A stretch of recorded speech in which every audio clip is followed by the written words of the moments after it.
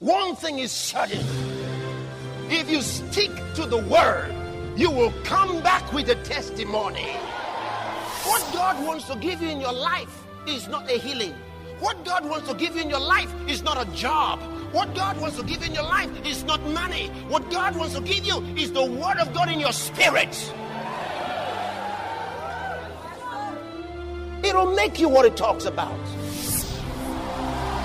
And you are shining. And you are shining by the power of the Holy Ghost. You are shining by the power of the Holy Ghost. You are shining and nothing can stop you. It is your season. It is your time. Nothing can hinder you. This is your time. This is your hour. Favor is yours.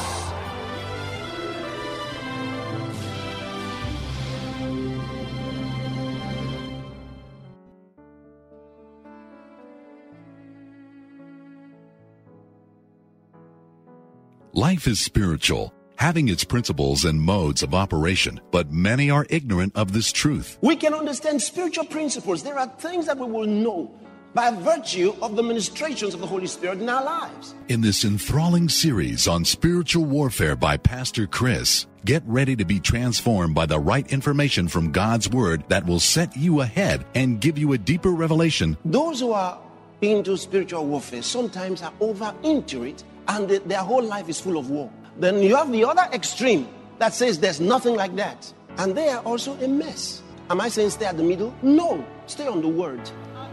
That's what I'm saying. What does the Bible say? Listen and be blessed.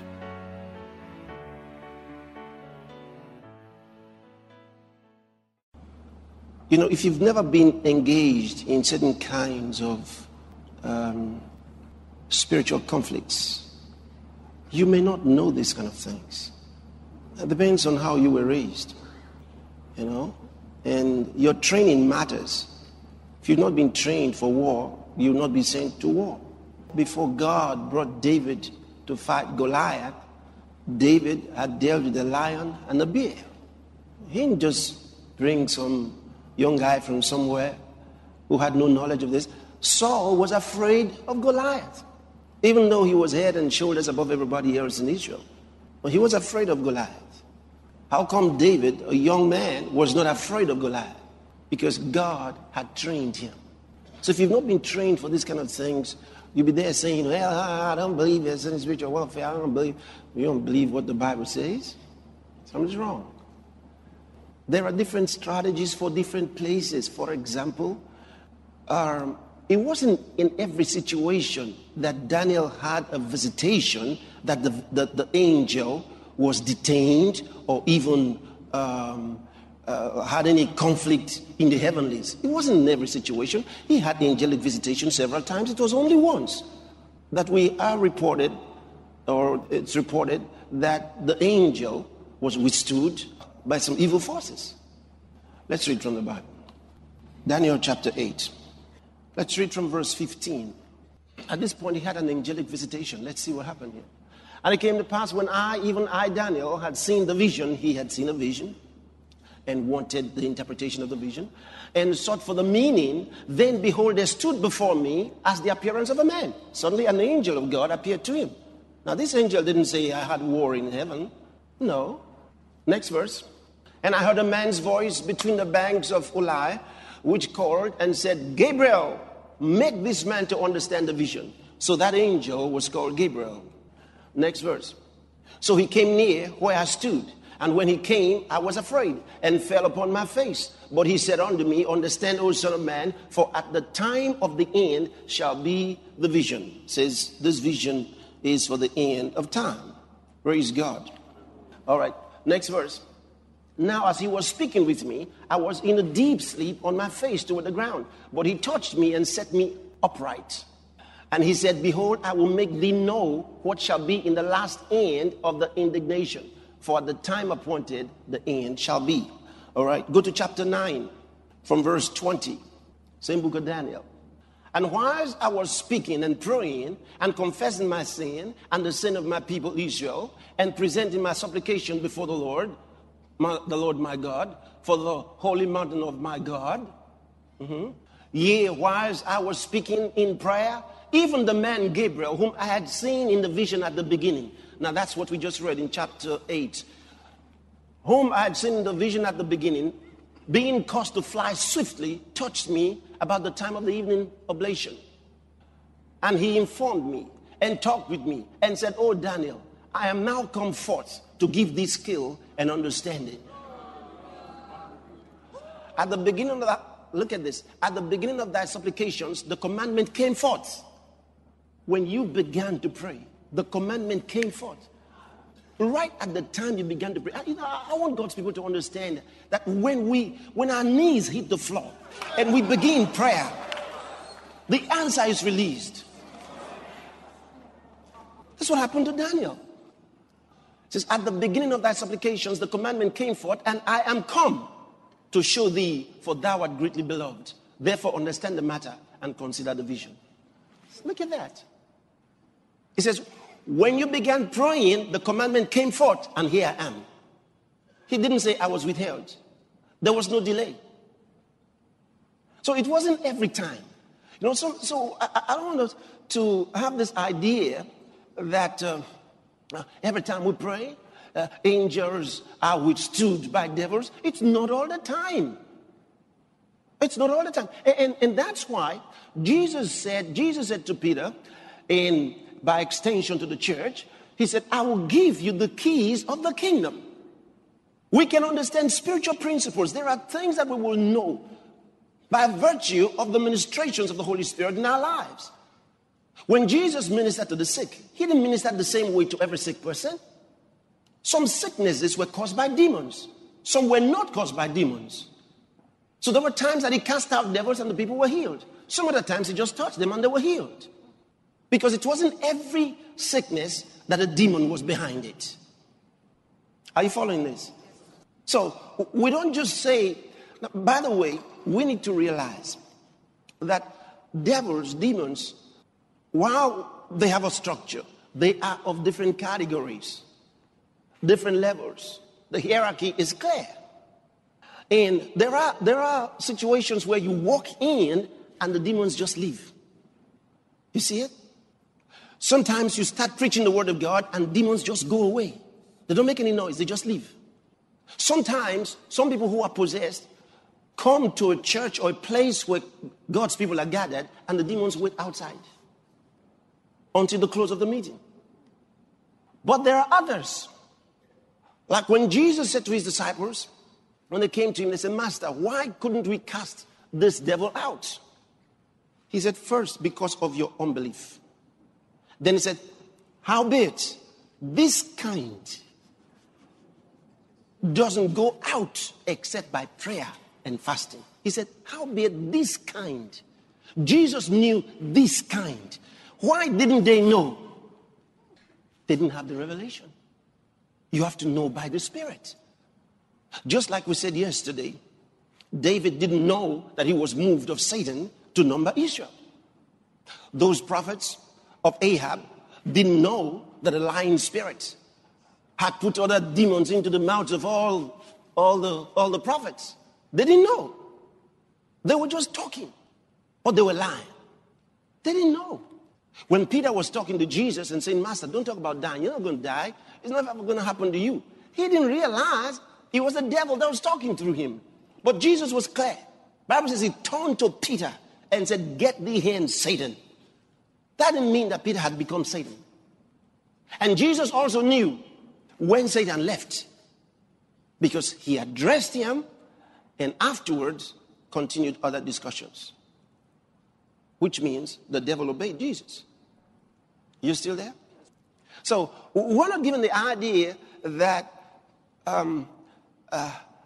every time you've got to make some war. No.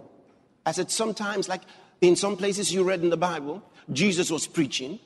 The demons didn't manifest themselves. But all men, the Bible says, sought to touch him. For they went virtue out of him and healed their sick. And those that had evil spirits were healed. On other occasions, while he was still preaching, the demons were screaming and crying, shouting, what are we to do with thee, Jesus of Nazareth? Have you come to destroy us? Screaming. Hallelujah. But you know, the problem in the church about these kind of things, why there are those who say there is spiritual warfare, others say there is none, is because there are two extremes. Those who are into spiritual warfare sometimes are over into it, and their whole life is full of war. Everything is war. Then you have the other extreme that says there's nothing like that. And they are also a mess. Am I saying stay at the middle? No, stay on the word. That's what I'm saying. What does the Bible say? What does the Bible say? Hallelujah. Okay, let's move on, right? Now, Daniel didn't have what we have today. Imagine this. He was praying. He knew nothing about what was happening in the heavenlies. Even if he knew, he couldn't have done anything about it. Even if he knew, he would have just been watching cinema. And wow, look at what's happening. He couldn't have done anything about it. Because at that time, Satan still had the authority that he had, until he was defeated by Jesus. Now, let's see something that's written for us in the book of Jude. Jude and verse number 9. Some of your devices will say Jude chapter 1, verse 9, okay? It says, yet Michael, the archangel, when contending with the devil, he disputed about the body of Moses. Now, can you imagine?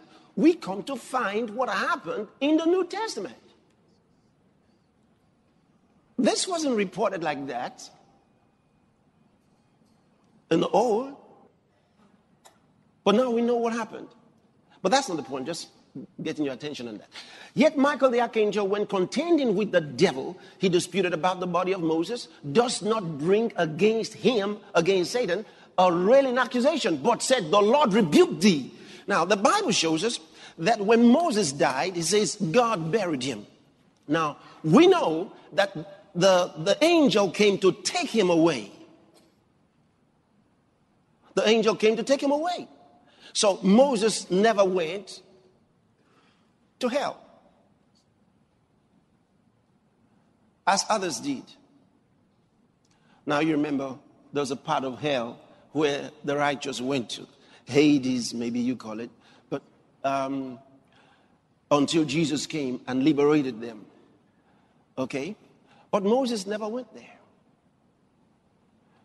Because we find him on the Mount of Transfiguration with Jesus and Elijah. See? So proof he never went there. This was what happened. Michael, the archangel, went for him. But when he got there, the devil wanted him. Why? Because he had a right over everyone who died in this world until Jesus came. Satan had a right. And that's why they were taken to Hades. So the best they could enjoy was Abraham's bosom on the other side of hell, where was a great gulf separating that place from the place of torment that Jesus talked about when he discussed Lazarus and the rich man. You remember the story? So Moses is dead. Satan comes, and Michael is here also. But Satan had been higher than Michael, but is a fallen angel. So what does Michael do? He says, the Lord rebuke you. So he spoke to Satan in the name of the Lord. And Satan let him go. So I want you to mark that. Michael rebuked Satan in the name of the Lord. Okay. Now let's go to a very simple thing. This is the area we've been dealing with, all right? Matthew chapter 16. read from verse 19. Matthew chapter 16, verse 19. Jesus said this, and I will give unto thee the keys of the kingdom of heaven. And whatsoever thou shalt bind on earth shall be bound in heaven, and whatsoever thou shalt loose on earth shall be loosed in heaven. Now, remember, I told you yesterday that there's another portion of the Bible, the 18th chapter, and from the 18th verse, where he says about the same thing. But I said, if you say the same thing in different places, the meaning may be the same or not the same. It will depend on the context. From the context, it was clear that what he said when he said these same things in the 18th chapter, he wasn't referring to the same thing in the 16th chapter, because the contexts were totally different. Now, I understand very clearly where some theologians come from when they talk about the Hebrew understanding of what Jesus was saying, about the rabbinical understanding of binding and loosing. That's rubbish, because Jesus wasn't talking to the rabbis. All right? He's talking to his disciples.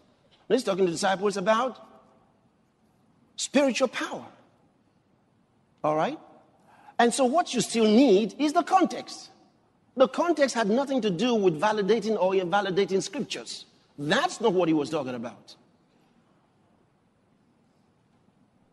Again, we need to understand the very words used. Let me start from the beginning. The first and important one there, I'll give unto the keys of the kingdom of heaven. And I understand when keys stand for authority. In this case, they don't stand for authority. They don't stand for authority. They stand for understanding of principles, mysteries. It's like saying 5 keys for church growth. You see it?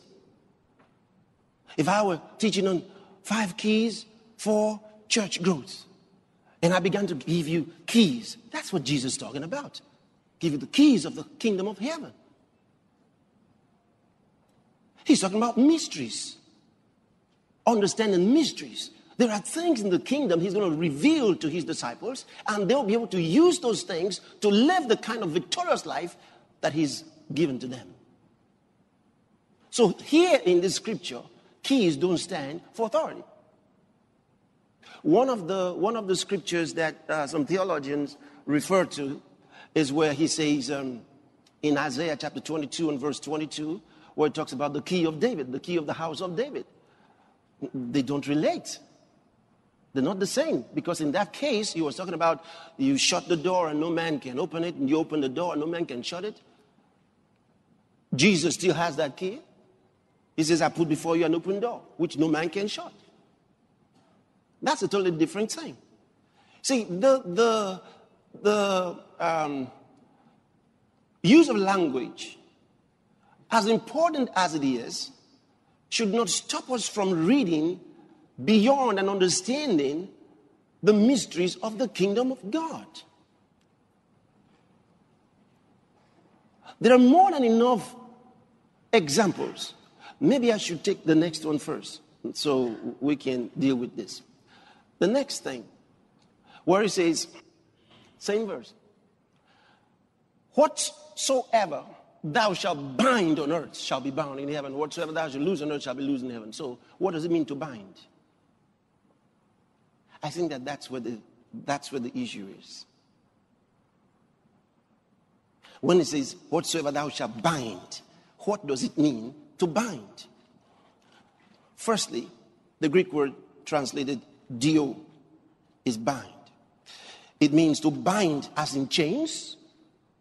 All right? It also means to put under obligation. It means to prohibit. It means to prevent free movement or liberty. So here is where the problem really lies for a lot of people. Because they see that word as all by itself, without its synonyms, without its clearer, expanded understanding. Or they want to see it in its limited form. And the limited form is when you say forbid. Whatever you forbid. That's in its most limited form. Interestingly, in most of the scriptures, where that same word is used, almost every time, it means to hinder, to put under obligation, to prevent liberty, to bind as in chains. It almost has nothing to do with permission or lack of it. So that's the most limited definition of the word. When you say to forbid or not permit. Are you following what I'm sharing with you? So in spite of the reality of those things, we really need to understand where Jesus was going when he used this particular term in this particular portion. What was he saying? Now, let's look at these meanings that I gave you and consider a few portions. I said bind as in chains. Yesterday, we read from the Bible in the book of Revelation, where he told us in the 20th chapter about Satan being bound, by an angel who put him in the bottomless pit. And he does tell us that the angel came with chains. In the other portion, I believe the 9th chapter, we also read how that there were angels, fallen angels, that were bound in the river Euphrates. And the word came for them to be released, to be loosed. That doesn't sound like mere permission and forbidding. Sounds more to me like someone's liberty was taken away.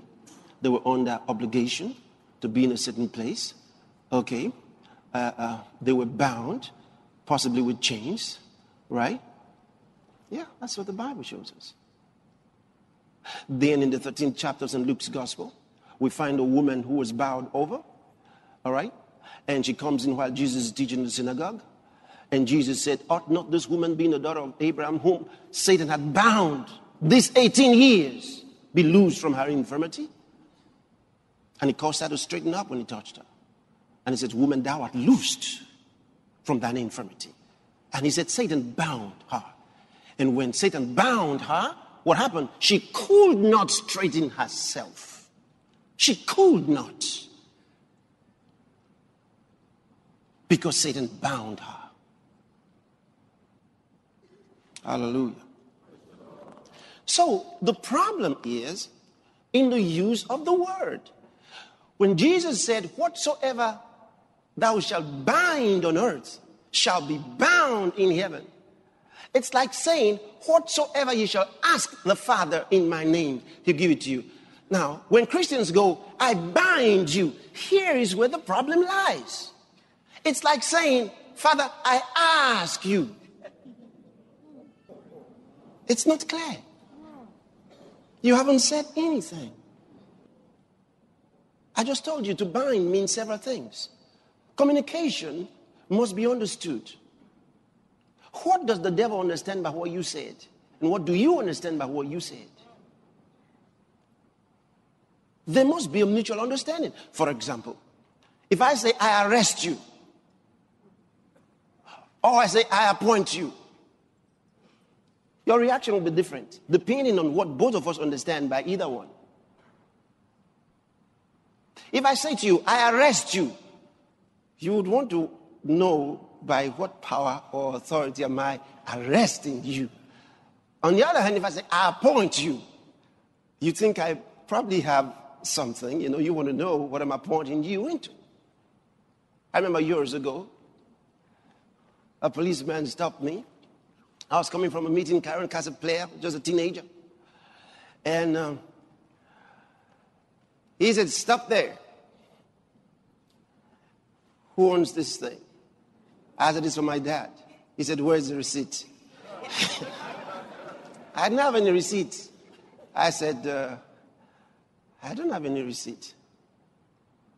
You know, he was holding his gun. It was at a checkpoint. Several other policemen were there. He says, stand there, you are arrested. That's all he said to me. He said, stand there, you are arrested. And I stood there. I understood I was arrested. I stood there. I couldn't move. I knew he didn't say you are appointed. I understood clearly between both of us the meaning of you are arrested. I remained there. Do you understand this? So, when you say I bind you, what do you mean? Because it means different things. Which one do you mean? Oh, Father, I just ask you.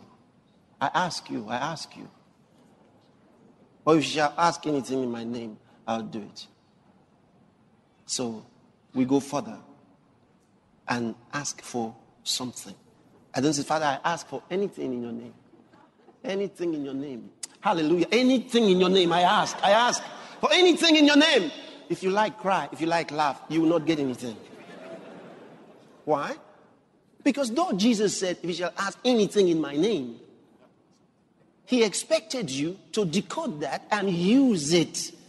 Whatsoever you shall bind on earth. Okay, first is, what is it you want to bind? 2, what binding do you want to apply?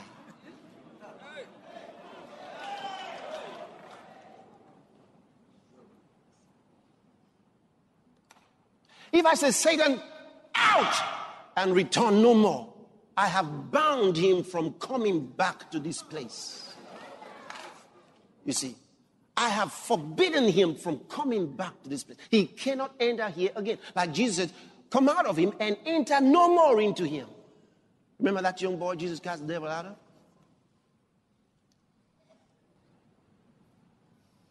Are you following this? So what does your binding mean? Now, suppose you say to me, can we bind the devil in such a way as to, like, have them in chains like those ones in the Euphrates? Well, first of all, I do not know that we need to determine where they go. But I know that it is possible to issue such a decree. You say, how do you know? I'll show you some things in the Bible in a moment. But demons, devils are of different levels. And they're also intelligent beings. Can we bind Satan himself as a person? As at now, it's illegal.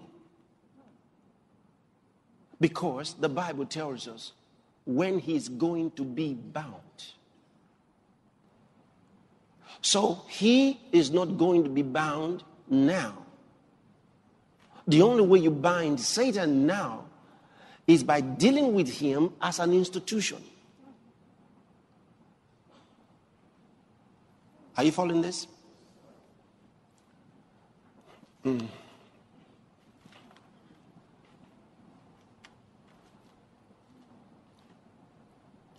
Got to show you something here.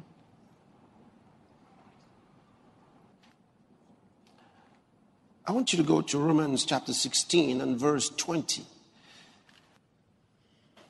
Romans chapter 16, verse 20. I want you to notice something. It says, and the God of peace shall bruise Satan under your feet shortly. The grace of our Lord Jesus Christ be with you. I thought Satan was already bruised under our feet. So how can Paul tell us that the Lord will bruise Satan under our feet shortly? Why? He's not dealing with Satan as a person. He's dealing with Satan here as an institution. Now let me explain further. You can't see that immediately here until you go to verses before.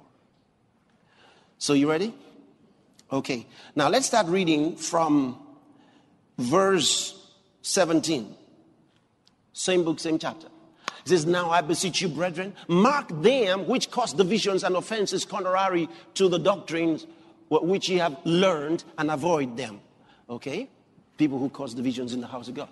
For they that are such serve not our Lord Jesus Christ, but their own belly, and by good words and fair speeches deceive the hearts of the simple.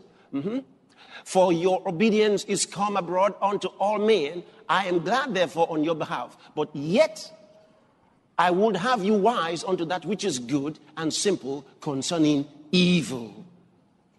And the God of peace shall bruise Satan under your feet shortly. You see it? He's looking at Satan as the overall responsible for all of those things he talked about. The divisions in the churches, the problems, all the evil work going on that he's talking to them about.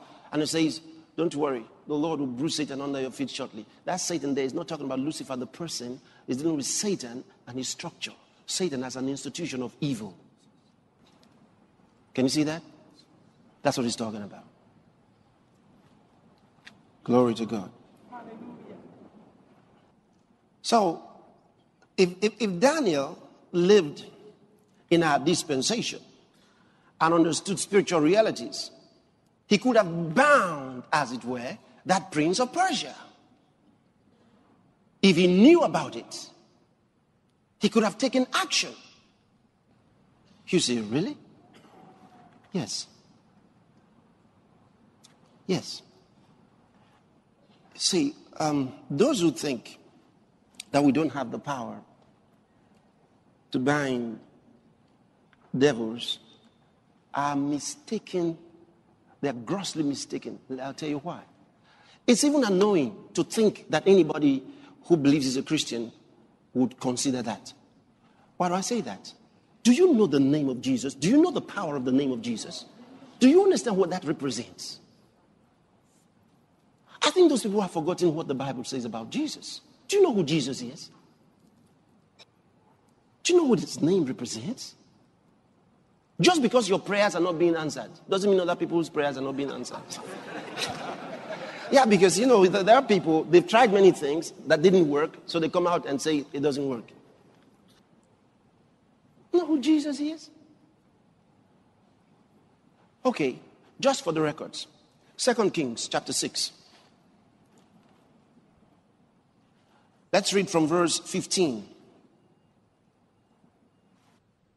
And when the servant of the man of God was risen early and gone forth, behold, an host compassed the city, both with horses and chariots. And his servant said unto him, alas, my master, how shall we do? Elisha and his servant, you know, the young man woke up early in the morning and found that the whole place had been surrounded. They're looking for Elisha. They want to arrest Elisha. Verse 16. And he answered, fear not, for they that be with us are more than they that be with them. Okay. They that be with us are more than they that be with them. Hey, they that be with us are more than they that be with them. He didn't say they that be with us are more than them. He saw horses, he saw soldiers on horses and chariots. That's what the servant saw. And ran to the master and said, Master, what shall we do? We're surrounded. Elisha says, fear not. They that be with us are more than they that be with them. So there, he knows there's a spiritual warfare here. So these soldiers have those behind them. They're spiritual forces. Do you think they came to shake hands? Next verse. And Elisha prayed and said, Lord, I pray thee, open his eyes that he may see. And the Lord opened the eyes of the young man, and he saw, and behold, the mountain was full of horses and chariots of fire round about Elisha.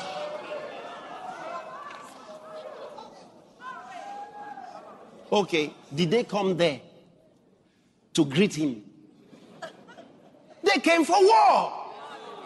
With who? The soldiers? No! The spiritual army behind those soldiers.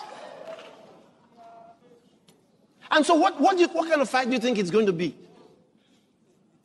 You push me, I push you. Some will be bound and taken prisoners. And they'll be put somewhere. For God knows how long. Didn't you hear in the last days, the ones that were put in River Euphrates to be set free, they are still there. They are still there. Since Genesis. They are still there. They've not been brought out yet. All these many years, they've been in Euphrates River in chains. If God didn't tell us about those ones, we wouldn't have known. There are others that have been bound in different places. I told you there are very many. So when we say in the name of Jesus Christ, angels are ready for the word. So what do you want?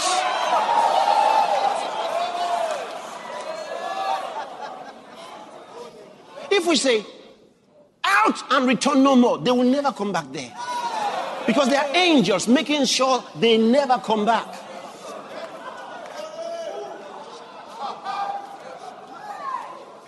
Now, on the other hand, if I say I bind you, now understand this, that language is what we say it is. If my understanding at the time of speaking is that I'm binding you, meaning being tied, as it were, being bound as though with chains, being retarded in such a way as to forbid your liberty henceforth. If that is what I mean at the time of speaking, the simple English word bind, then the angels will effect it.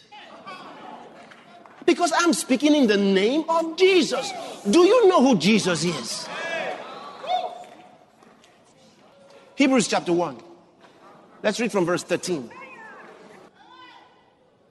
But to which of the angels said he at any time, sit on my right hand until I make thine enemies thy footstool?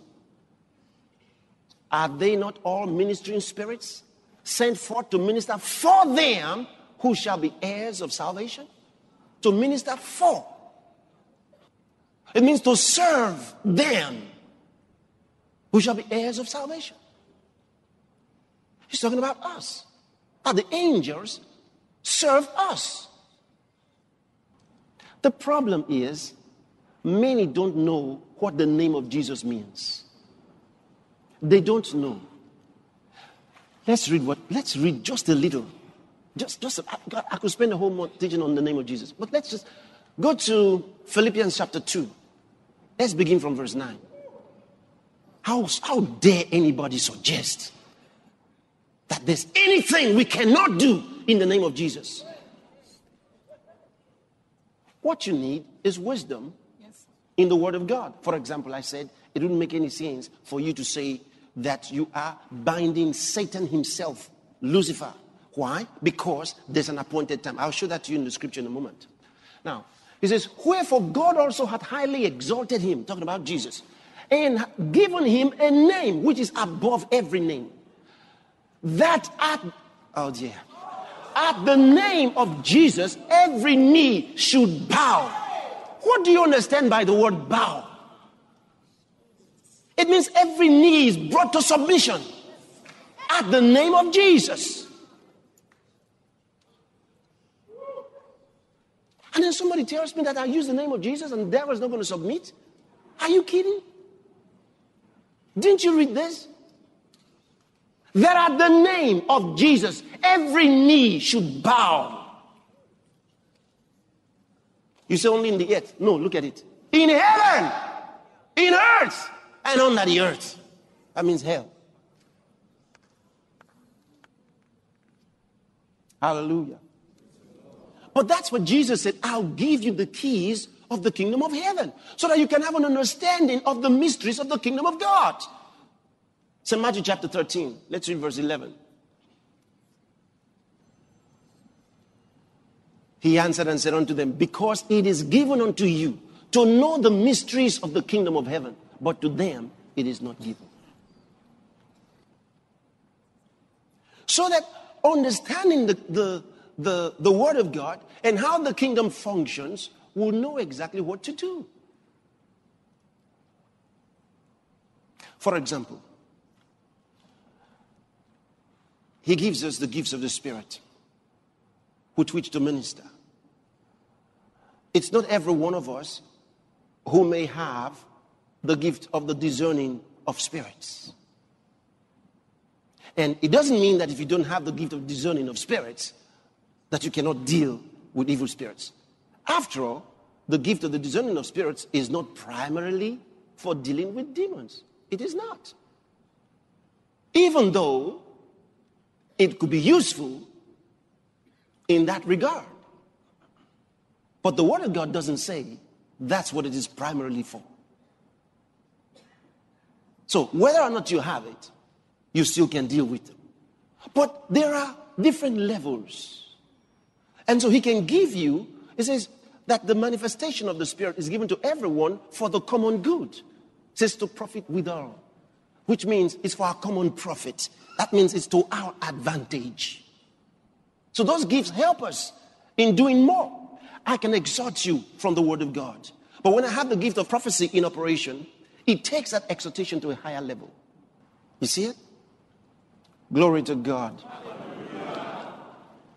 So there are different strategies for different things. We shouldn't wait to say, okay, and be guessing. That's why praying in the Spirit is so important. Because, like I said, demons are not necessarily responsible for everything. So you don't have to wait until there is a manifestation of some devil, or we think, oh, maybe there's a devil in this place, that's why there's... It's not so. As you pray in the Spirit, he will guide you. Believe in the Holy Spirit.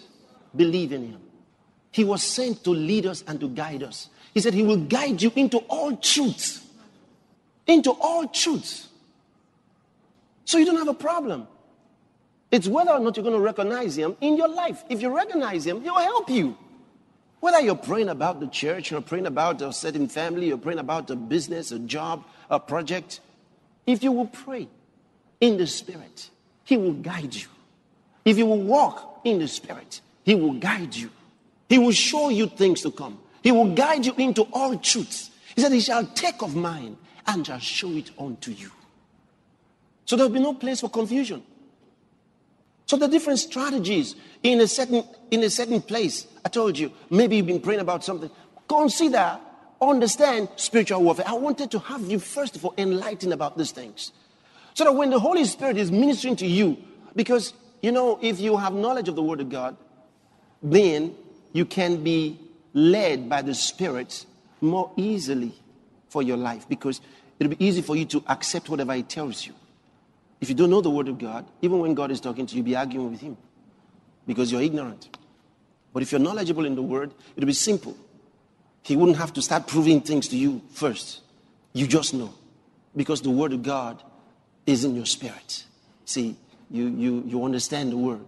So once he says this to you, instead of waiting to know whether is it true, is it not true, you just move. But if you don't know the Word, you'll be doubting, you know, difficulty in following the Lord. So when you're praying about the church, praying for members, there are things that he will show you.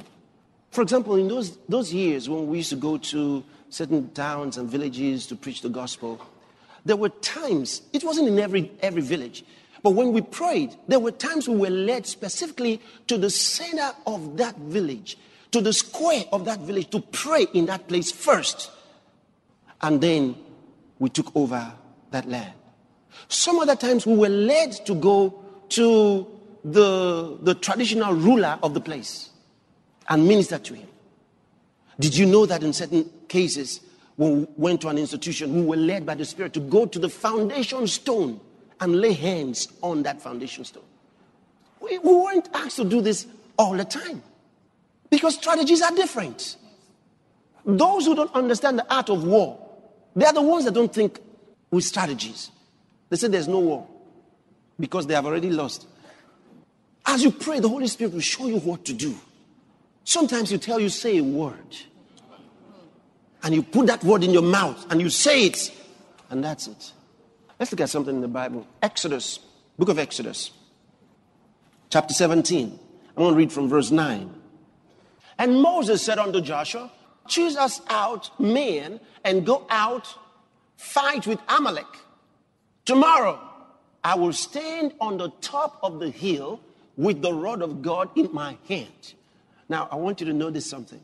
He's used to this thing. He's used to the rod because God told him, with this rod, you're going to perform miracles. Okay? So, in everything, Moses uses the rod. So, he says to Joshua, I want you to go and fight with Amalek tomorrow. I'll go to the top of the hill and I'll be with the rod of God in my hand. That's a symbol of victory. So, you go and fight and I'll be up there. All right, next verse. So Joshua did as Moses had said to him and fought with Amalek. And Moses, Aaron, and Hur went up to the top of the hill. And it came to pass when Moses held up his hand. Notice, this time it wasn't about the rod. When Moses held up his hand, that Israel prevailed. And when he let down his hand, Amalek prevailed. It was an observation. It was an observation. Next verse. But Moses' hands were heavy. And they took a stone. See, they observed it. They took a stone and put it under him. And he sat thereon. And Aaron and Hur stayed up his hands. The one on the one side and the other on the other side. And his hands were steady until the going down of the sun. Next verse. And Joshua discomfited Amalek and his people with the edge of the sword. Let's look at something. It was about the hands being up. It wasn't the height of the hands. It was about his hands being up. So even though he sat down, they kept his hands up because they realized it was as long as his hands were up, there was victory for Israel. So what was God's strategy for victory over Amalek? It was Moses' hands being up. It wasn't Joshua's hands being up. It wasn't about Hur's hands being up. It wasn't Aaron's hands being up. It was Moses' hands being up. Notice that. And they discovered it. What is the strategy that God is giving? I told you, even though we have more weapons, more access to God's arsenal, we have authority, we are dealing with the same demons and devils that they dealt with. The difference is they have been defeated and we are to execute the judgment written. He says, this honor have all his saints. Hallelujah. But they haven't stopped acting like they used to act, hoping we'll never find out that they were thoroughly and totally defeated. They hope we don't know. But they're still there. That's what the Bible says, resist the devil. James chapter 4 verse 7, he says, and he will flee from you. Resist. They couldn't do that. But how do you resist the devil? You resist the devil with the word of God. You resist the devil with the word of God. He says, above all, take unto you what? The shield of faith, wherewith ye shall be able to neutralize all the fiery darts of the wicked. Now, let's look at another. You've just seen this strategy. Let's see another one. Joshua chapter 5. We're reading from verse 13. And it came to pass, when Joshua was by Jericho, that he lifted up his eyes and looked, and behold, there stood a man over against him with his sword drawn in his hand. And Joshua went unto him and said unto him, art thou for us or for our adversaries? Next verse. And he said, nay, but as captain of the host of the Lord am I now come. And Joshua fell on his face to the earth and did worship, and said unto him, what saith my Lord unto his servant? And the captain of the Lord's host said unto Joshua, loose thy shoe from off thy foot, for the place whereon thou standest is holy. And Joshua did so. Now Jericho was straitly shut up because of the children of Israel. None went out and none came in. And the Lord said unto Joshua, see, I want you to notice now. The Lord said unto Joshua, see, I have given into thy hand Jericho, and the king thereof, and the mighty men of valor. And ye shall compass, here's the strategy. You shall compass the city, all ye men of war, and go round about the city once. Thus shalt thou do 6 days. And 7 priests shall be before the ark 7 trumpets of ram's horns. And the 7th day you shall compass the city 7 times. And the priests shall blow with the trumpets.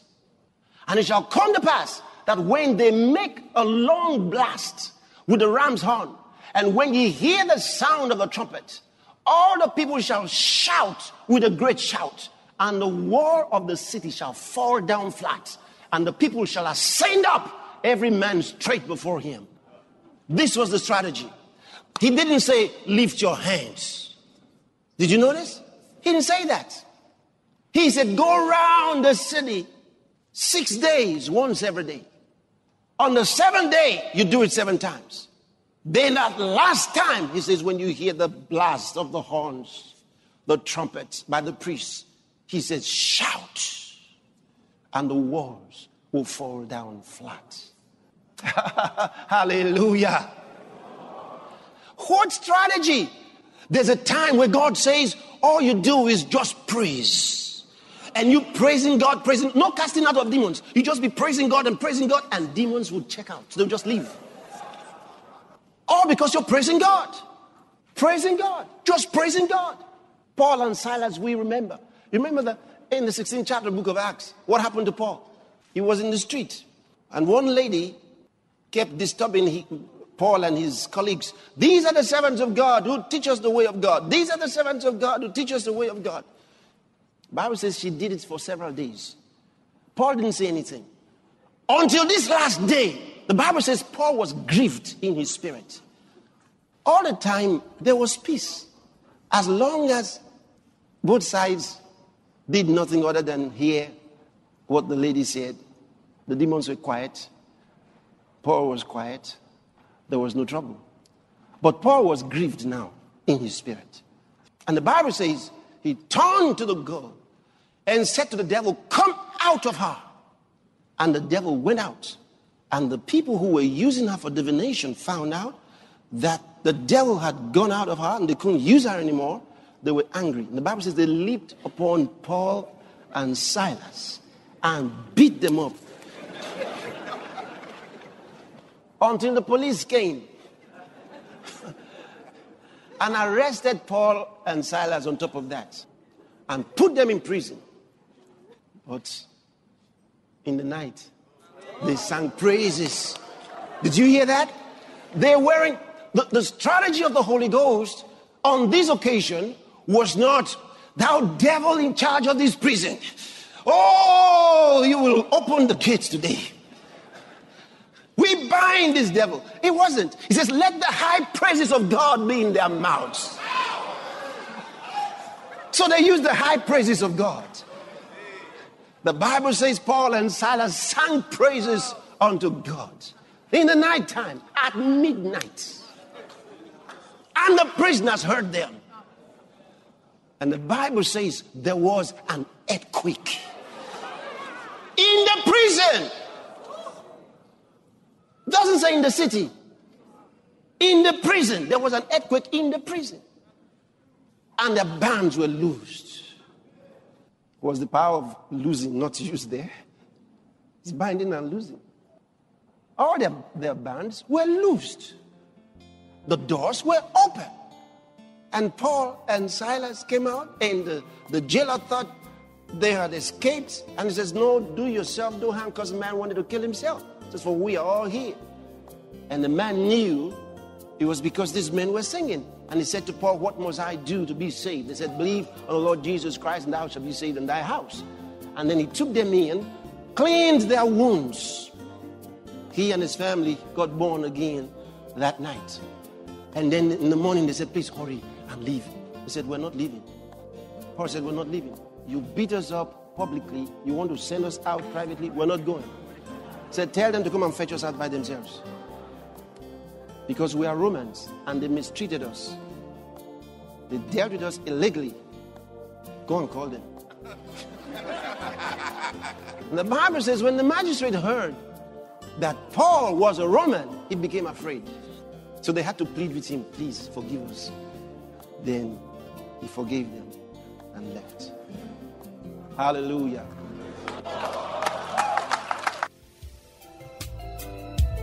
The message that you have just heard is a production of the Love World Media Ministry. For this and other messages by Pastor Chris, visit our Christ Embassy bookstores. Or better still, log on to our website at ChristEmbassyOnlineStore.org. And that's just a click away. God bless you.